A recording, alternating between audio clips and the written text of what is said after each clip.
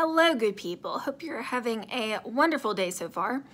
Wanted to hop on. I've been kind of studying parables in my personal Jesus time, and I wanted to hop on and share a parable with you today. So we're going to be talking out of Luke 18, and we're going to start in verse 9. Let me tell you our subject first, though, what we're going to be talking about. We are going to be talking about pride today. Now, before you turn off this video, I want to tell you this.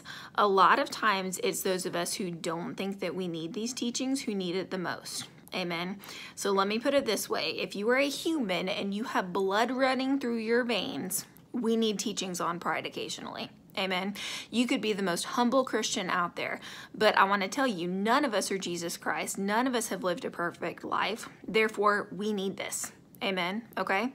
So let's look at that. All of that to say, let's look at this.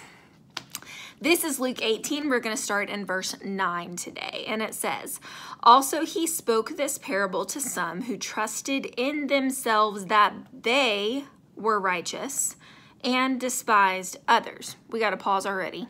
This is just the first verse and we got to pause and talk about it, okay? It says that those trusted in themselves and in their own righteousness rather than trusting in the righteousness of God and what Jesus did on the cross.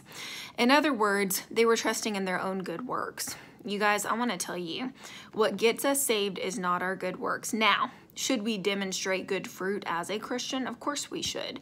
That's part of repentance, and we're going to talk about that a little bit later on because that is critical, and it's a part of the gospel message that a lot of people are leaving off these days.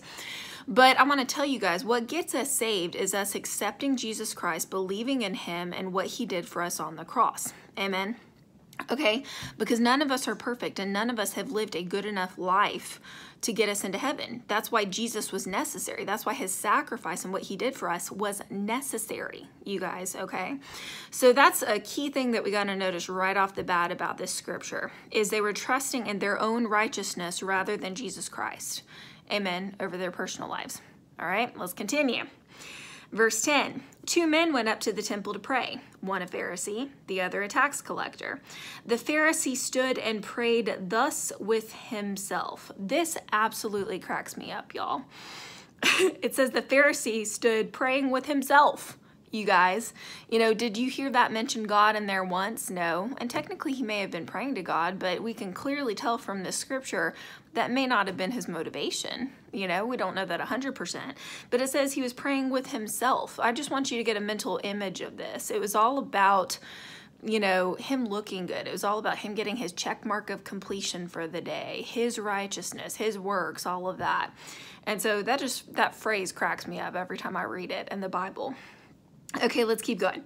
"The Pharisee stood and prayed thus with himself, God, I thank you that I am not like the other men, extortioners, unjust, adulterers, or even as this tax collector." Never mind that he had probably lied in his life, that he had probably stolen, he had probably dishonored his mother and father, he had probably committed adultery by looking at a woman in lust, XYZ. You know, never mind all of that, but he's going to list off all of his good works, right? Okay?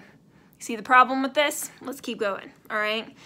He said, "I fast twice a week. I give tithes of all that I possess." So he's listing off all of these wonderful good works, kind of a thing that he's done in his life. And then I want us to look at this scripture. This is verse 13. It says, "And the tax collector, standing afar off, would not so much as raise his eyes to heaven, but beat his breast, saying, God, be merciful to me, a sinner. I tell you, this man went down to his house justified rather than the other. For everyone who exalts himself will be humbled, and he who humbles himself will be exalted." Here's the deal, you guys. Have you guys ever worked with someone who's trying to overcome an addiction? Maybe some of you guys are counselors. Maybe you've assisted with some sort of recovery program. One of the first things they will tell you a lot of the time is they will say, in order to get someone well, they have to admit they have a problem. Because if you don't think you have a problem, you're not going to try to get well. You're not going to try to overcome that thing. Amen. One of the scriptures that I love that Jesus talks about is he says that, it's not those people who are well who need a doctor, it's the sick people who need a doctor. And so I think a lot of the times as Christians, especially as we mature as Christians, we've got to be careful not to get into a prideful and puffed up place. And I think this is especially hard for more mature believers. Maybe those of you guys who are in a leadership role in some way, shape, or form. Because the more knowledge we acquire in our personal lives, the more we have to be purposeful to go low. The more we have to be purposeful to stay humble. The more that we have to be purposeful to remember our beginnings. To remember how much we are dependent upon Jesus Christ in our personal lives. Okay?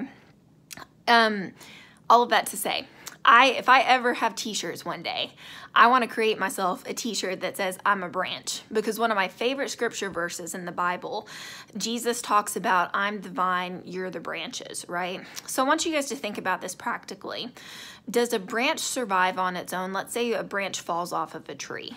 Right? Does that branch survive on its own if it's not connected to that trunk, if it's not connected to the vine, whatever it may be? Of course not, because that branch can't sustain itself. That power, that life that is sustaining that branch comes from the vine, comes from that trunk, whatever it may be. Right? And so I think a lot of the time what happens with Christians, especially as they get more maturity and they learn more in Christ, is the devil will sneak this stuff in gradually. It doesn't happen all at once in our personal lives a lot of the time. But what he'll do is he will slowly start to, get us to not recognize that we're a branch. He'll start to go, you can do this stuff on your own. Look at all your good works. Look at all of this stuff that you've learned. You know more than that person, so you got to be better than them. Right? And so he'll get us in this place where we just kind of get these big heads on our shoulders, and we miss the fact that we can do nothing out of our own righteousness. It is our connection to that vine, it is our connection to Jesus Christ, to God, that sustains us. Amen. That's the only reason that we are able to be righteous, is because of God, of Holy Spirit on the inside of us that's helping us. Amen. And so all of that to say, I think that we've got to be very, very careful. I think that as a Christian, a lot of times, what the devil wants us to do is he wants us to depend on our own good works, quote unquote. He wants us to go into our God times just so we can get our check mark of completion for the day so we don't feel guilty. And, he wants us to start trusting in all this stuff rather than trusting in what Jesus did for us. Amen? Now, let's talk about this whole repentance concept, okay? Because I want to talk to you guys about a part of repentance that I have not heard many people talking about in the church, and we have got to talk about it, okay? So here's the deal. John the Baptist in the Bible, and I would encourage you guys, you go look it up for yourself. Never take my word for it. You go look in the Bible on this stuff, okay? He would not even baptize people unless they stated that they were willing to repent. Amen. I think in Christian culture, a lot of the time right now, where the current church has gotten it wrong, not everybody, but some people are preaching a gospel where they say, all you got to do is pray this cutesy little prayer, and you can keep living like the world, you can keep doing whatever, and it doesn't matter. You guys, I want to tell you, the Bible says you will know them by their fruit. So we're not saved by our own good works and our own good fruit. We're saved by Jesus Christ. However, if there is a true conversion with a Christian, you're going to start seeing good fruit in their life because there's going to be an action of repentance that happens. So what does repentance mean? Repentance means that we turn and go in the other direction. We give up that old lifestyle. We give up all of that stuff and we say, God, I want to turn it around and I want to live for you. Amen. Here's the part a lot of people leave out about repentance. It's this whole concept of I'm the vine and you're the branches that Jesus tells us about, right?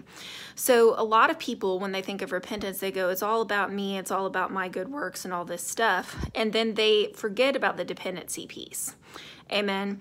They forget that they're a branch, and they start to try to do it all on their own. But I want to tell you guys that humility is recognizing that every ounce of righteousness that we have, it doesn't come from us. It came because we're sustained by that vine. Amen. And we need to give God glory for sustaining us and helping us. And I think the major difference in this parable between that tax collector and between the Pharisee was the tax collector understood something that the Pharisee did not understand. And what's interesting is and I'm just assuming here, we don't see this in the Bible, but the Pharisee probably had more knowledge than that tax collector, honestly. He probably understood more. He was doing all of these religious works. He probably had a pretty good knowledge of the Bible. A lot of the Pharisees did back in the day, but he was missing missing the most important piece, and it was that humility piece and the I'm a branch piece. That's what I'm calling it today. He was missing the fact that such a critical part of repentance is recognizing how much we need a Savior. Such a critical part of repentance is recognizing I can't do good works in my own strength. I've got to have God the Father. I've got to have Jesus backing me up on this stuff. And you know, whatever I do, I need to give him glory because he's the one who sustains me. If I get separated from that vine, I am in big trouble in my personal life. Amen.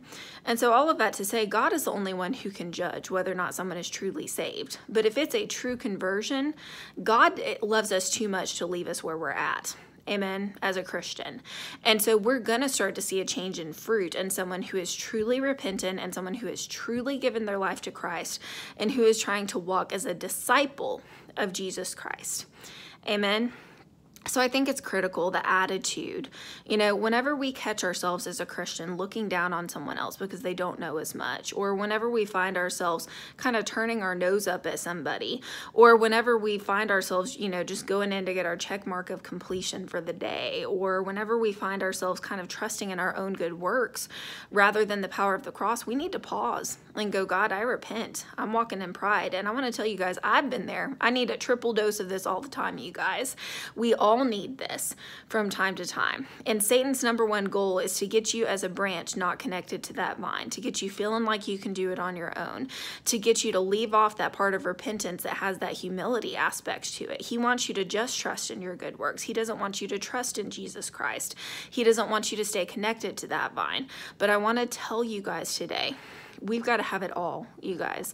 We've got to trust in Jesus' righteousness and what he did for us on the cross. We've got to trust that he rose from the dead. Amen. But we also have to have that turnaround with our lifestyle. You know, we can't keep living like the world. You know, the Bible clearly talks about how we have to repent. And, you know, our repentance has to have that humility component. It's not just our good works. Yes, we're going to demonstrate good works, and that's critical for us to demonstrate good works. But where we get tripped up is it's not in our own strength, ladies and gents. It's not. It comes from being connected to that vine. And so our job as a Christian is to stay connected to that vine. It's to have God time. It's to bring stuff to the Lord and to say, God, I can't do this on my own. I need you. I'm a sinner. You know, and I'm grateful for how far you brought me.